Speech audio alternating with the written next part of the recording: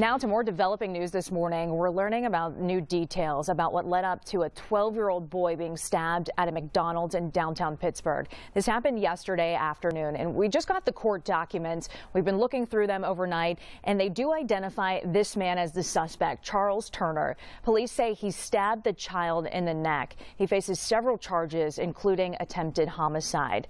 Now he's in the Allegheny County Jail. Our Lori Hoy is live outside the jail this morning, and Lori, a lot of people actually saw this happen. So what are they telling police about what happened here?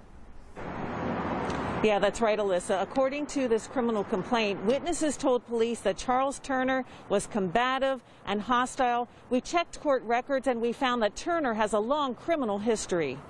It was around 2 o'clock Saturday afternoon when Pittsburgh police tell us a family of 4 went inside this busy McDonald's on Liberty Avenue. He was with his family.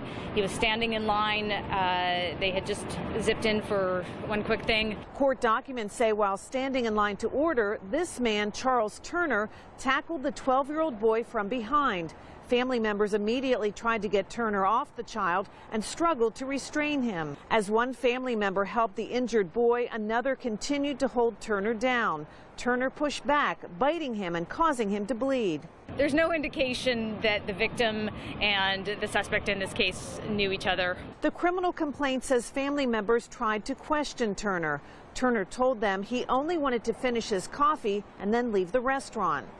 After the attack, Turner went outside, pacing back and forth and yelling racial slurs. 2 McDonald's employees did try to intervene and help the child, police and EMS arrived on the scene. We're told the child was taken to Children's Hospital in critical condition and this morning has been upgraded to stable.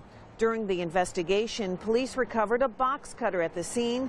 Police also say Turner punched and kicked officers while shouting names such as white devils and rapists. Police don't know if Turner was under the influence or not. We looked into Turner's criminal history, and this isn't the first aggravated assault charge. In fact, if you go back to 2005, his record lists at least 10 previous assault charges.